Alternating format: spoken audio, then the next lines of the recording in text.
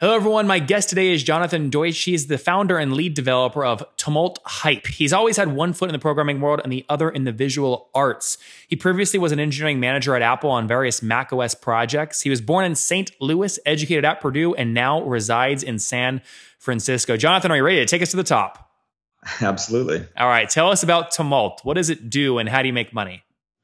Okay, so our company was founded with the idea of doing tools for graphic designers to make animated web content. So we have an app called Hype, and it lets people range text, images, video, and animate them with a keyframe-based timeline interface. And you can add interactivity. So when you click or drag, you can get all kinds of things to happen. Is this strictly mobile or is this web-based? So the application itself is a desktop application. It's for the Mac only, but its output is HTML5. So it can be used on phones. It can be used on desktop browsers. You can also export to video. So in formats where you can't necessarily even play HTML, you can usually use Hype's output. Okay. And what's the revenue model? Are these one-time fees to download a license key, or is it monthly recurring, or what? Yeah, it's very old school. So we pretty much sell the software for a one-time license, with the one exception being that we have a standard version and professional version. So we do a bit of price differentiation that way. So you can buy the standard version for $50, and if you want to do an in-app upgrade to get more features for an additional $50. Okay, got it. It's just one time. Just one time, yeah. Bootstrapped? And when we do new versions, we'll do upgrade charges like that. Like they have to repay the 50, or it's just incremental? So we've done different strategies at different points in time. So the last version, we said the standard version would be free. If you were going from 2 to 3 standard, that's free, but then you pay for the pro version. When we went from version 1 to version 2, it was you just had to pay it over again. And a lot of that had to do with the App Store model, that the App Store doesn't really have a way to do upgrade discounts, unfortunately. What year did you launch the company in? The very end of 2010. Okay, and where was your brain at that point? Was this like, oh my God, I'm broke, I'm going to be on the street if I don't make the company work? Or you had plenty of money in savings and it was a great time to risk starting your own thing? I had been working at Apple for a bit and had saved up a decent amount where I knew I wouldn't need to at least worry about the fundamentals for a while. But of course, you don't want to be in the weeds too long. So pretty much after launching, we were able to get version 1 out within about like 6-7 months of release and see how that would do. And luckily at the time, there weren't really the same tools for graphic designers to do animated web content. And so it just kind of struck a nerve with people, and the launch went really well. And so that was able to see, oh, okay, this will be a successful business. Who is we, by the way? How many co-founders? So myself, and I had one co-founder who is also a friend from Apple that left with me. Okay, you said had. Is that person not with you anymore? Yeah, after 4 years, it was a good run, and he decided that he really enjoyed being at Apple again, so he went back. That stuff always sucks, but it happens. So I'm going to try and force you to talk about it so we can learn. Because this happens all the time. Nobody talks about it. How do you? First off, I imagine he had a large chunk of the company, right? More than 30%. Correct. Okay. How do you? When he comes to you and says, Jonathan, I really want to go back to Apple. I liked my cushy salary there. I liked the salmon lunches, and I liked the problems that I was working on. How do you get him out of the company, but try and keep some of the equity? So we did have a discussion about that. And it really came down to the fact of, if you're not going to be involved in the company anymore, and he, at that point wanted to go back to Apple, it was a matter of, well, I think this equity belongs with the company, so we can use it for, paying employees in equity, for example, or doing other things with it. And, I think 4 years is a really good run in a company, but over the lifetime of what hopefully is a very long-lived company, the equity equation makes a little bit less sense at that point. And I think most founders over the course of time want to sell their share and convert it to money as well. So he gave all the equity back? So we actually had a discussion about it, and he agreed to do it. But due to the mechanics of how this is a little bit more of kind of a cash business, we actually didn't go through with the deal. So he still owns a percentage of the company. Okay. The same that you agreed on at the beginning? Correct. Yeah, because it was basically a 4-year vesting amount. And so he left pretty much after all the equity had vested. So, I mean, I'm sure you guys are friends, but this must be frustrating as hell for you because every day that you add incremental revenue, you're going, this guy's not even with me anymore. And every dollar I add to the business that increases the valuation by $10, he's basically getting $3 of doing nothing. I should just shut this down, go start my own thing with a clean cap table and start from scratch. How do you avoid that thinking?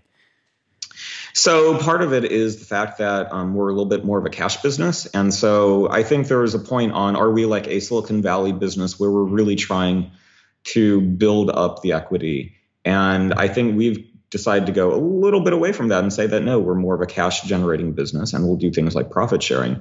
And so what is considered equity actually has a little bit less kind of importance and value in the company nowadays. If there were to be an exit event, that would be a different situation. Maybe that would be something where I go back and talk with him because what we had said when he left the company probably, is up for a little bit of renegotiation right now. How many team members are there now? So right now there's pretty much myself and one other full-time employee. Got it. And how many over the past, it would have been 7 years, right? How many people have signed up for the platform? Those are kind of numbers that we don't share, unfortunately. Are we talking though, like hundreds, 10,000, 1 million? In the hundreds of thousands. Okay, in the hundreds of thousands. So we can say above 100,000, but below 1 million. Is that a fair enough range? Yeah, I think that's a good range. Okay, and that's over kind of total time, the past, I guess, 7 years, right? Correct. Okay, why? Tell me about the profit sharing. So when money does flow to the bottom line, do you still pay to people that have equity not inside the company, or do you only do profit sharing with you and the one other team member you have? Yeah, I mean, it's more of like a bonus structure is really what it amounts to. Okay. What I'm trying to understand is why you're okay with somebody else owning such a large chunk of the company. And what I hear you saying is, well, Nathan, he owns the equity, but this isn't a business we're going to grow to 100 million and sell. It's actually making me X amount of money per month, and I can control the cash flow to go into my pocket. So I'm happy. Is that accurate? That's exactly right. Got it. So what do you do? You're a smart guy. You have this cash coming in. Where do you reinvest it? Like, do you put it in San Francisco real estate? Do you put it in cryptocurrencies? Where do you put it? Typically it goes either in the business somehow that I have progressively enlarged our marketing budget, for example. So that's kind of one area. I always feel like the company is the best investment because if I'm not investing in the company, then why am I even doing the company at all? I'm saying something else is a better investment, so maybe I should be spending my time there. But no, I'm saying my company is actually the best investment, and that's what I want to do. And it's not just a monetary investment. It's also just a personal joy investment that the company is what I like doing. And the types of creations people make are something that I personally want to support. I kind of have a mission that I want to improve how people are creative in the world. And because I like art, and I think that's something that's valuable to society. So there's no art on your walls, by the way. I'm so disappointed. You have these blank, boring walls.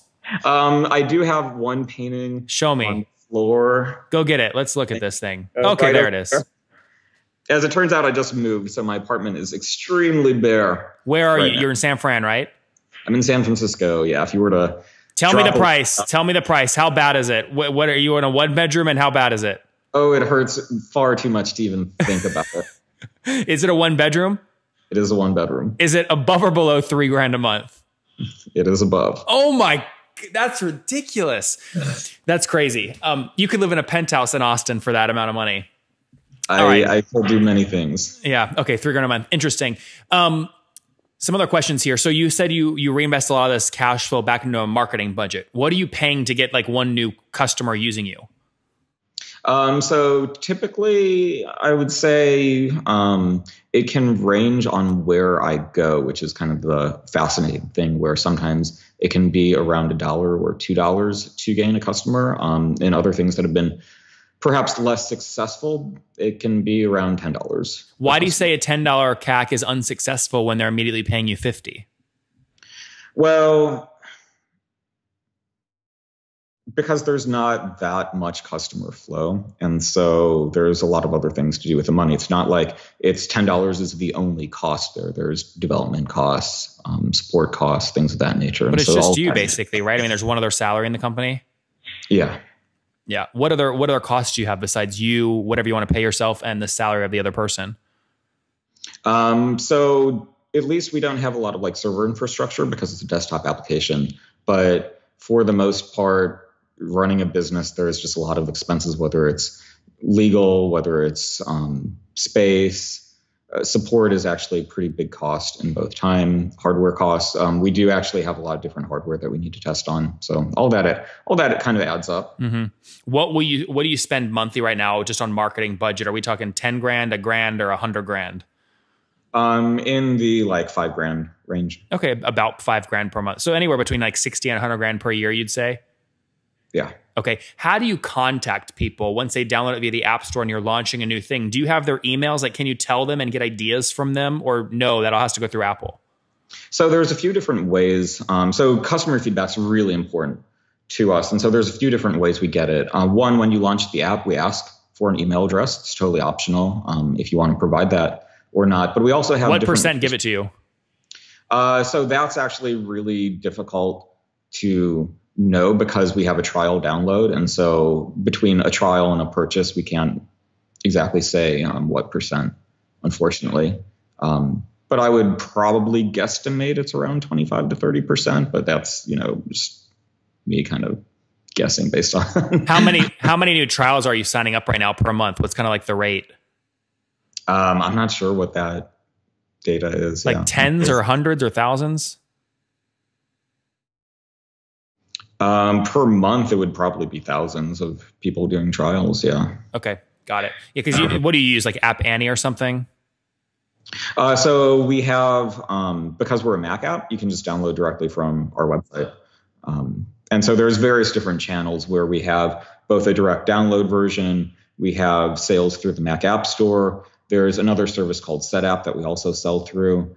And then we also have like affiliated partners that will kind of redistribute our app a little bit. That's a smaller amount, but also, just one way that we can't really track exactly how people are getting our app. Mm-hmm. And people can rehost the download elsewhere also. If someone came to you and offered you like 2 times whatever your total lifetime sales have been for the company, would you sell? 2 times? Probably not. Maybe 3 times. Okay. By the way, I'm assuming that's like somewhere between like 5 and 7 million based off at least 100,000 people paying $50. Is that generally accurate? It's a good ballpark. Okay, got it. So if you've lifetime sales have been between 5 and 7, you're saying, I wouldn't think about 10 to 14, but I would definitely think about like 15 to 25.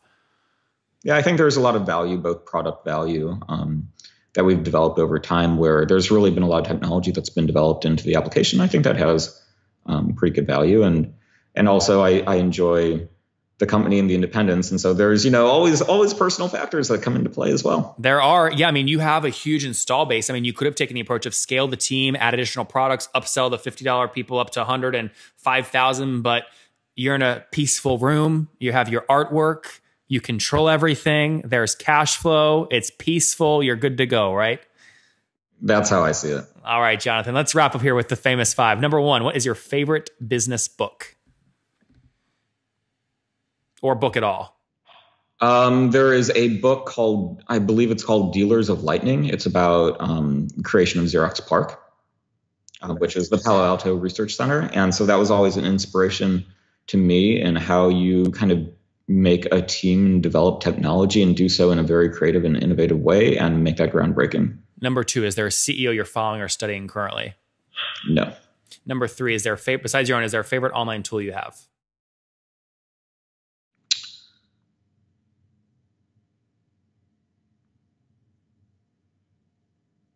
Don't make one up. One you use every day. The one I use every day is desk.com. That's what we use for our support, and it's what gets us customer feedback. So I think that's really useful. Number 4, how many hours of sleep do you get every night? 6 to 7. Okay, and what's your situation? Married, single? Do you have kids? Single. No kids that you know of? No kids that I know of. And how old are you, Jonathan? I am 35. 35. Last question. Take us back 15 years. What do you wish your 20-year-old self knew? I wish my 20-year-old self understood some of the value of how people interact socially. And I feel like I spent a lot of time at the computer thinking that was, what I loved and what I loved doing. And I think, I wish I would have gotten out a little bit more and interacted with people. I mean, obviously every step gets you from point A to point B, but at the same time, I think there was a a lot of good social interactions that I probably missed in college that I wish I would have had. And there you guys have it from Jonathan. He launched a Tumult. He wishes he really would have valued the how people interact socially earlier on. But Tumult's having success. He launched it back in 2010. He's done between $5 and $7 million in lifetime sales on this app that really helps creators create more efficiently and more beautiful things. And that's really what gets him excited. He's managing the company based off kind of cash flow, which is a perfectly healthy way to grow a company and get yourself some success. So Jonathan, thank you so much for taking us to the top. Thanks for having me be here.